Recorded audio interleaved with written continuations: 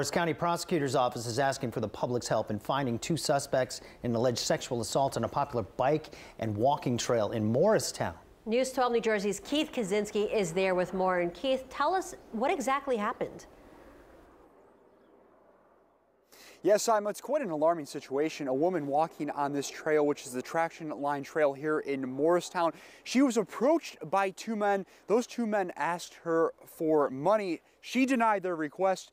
They then pushed her to the ground. One man getting on top of her, sexually assaulting her while the other man watched.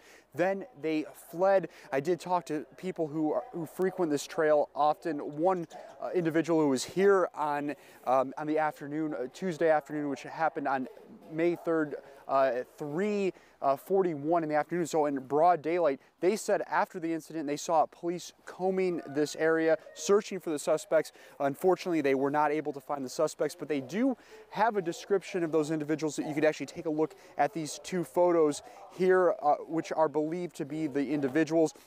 They're described as a 20-year-old Hispanic male with black hair, last seen wearing a white polo shirt and blue jeans. The second suspect is described as a 20-year-old Hispanic male, last seen and wearing a black hat, black hoodie, sweatshirt with white lettering on the back and black pants.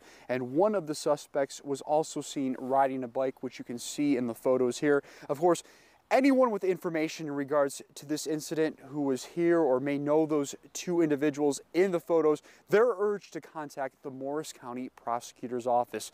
With the latest here in Morristown, I'm Keith Kaczynski, News 12 New Jersey. All right, Keith, and we should tell our viewers that we have these pictures up on news12.com and the News 12 app so they can get in there and share those pictures to help find them. Thanks, Keith.